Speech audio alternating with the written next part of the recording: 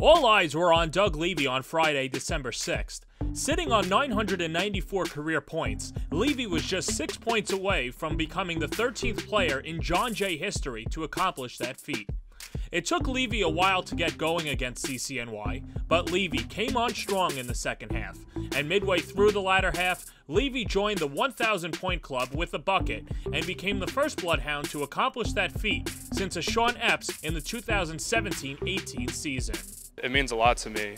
This is a sport that's carried me through my life all the way through, and it means so much more to me that we got it on a big win tonight on the road at CCNY. There was a lot of relief. It was a lot more mental than I thought it would be, approaching that 1,000-point mark. I tried to keep it in the back of my head, but now that I've got it, my old assistant coach too, Sean Flores, it's a big relief, and now we can just move forward.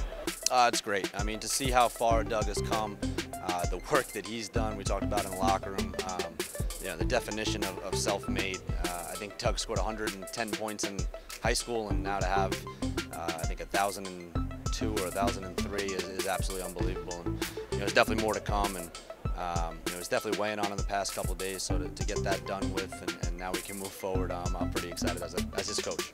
The Bloodhounds would hold on to win 76-74 and improve to 6-1 and 2-0 in conference play. Levy also notched his 5th double-double of the season with 10 points and a team-high 12 rebounds.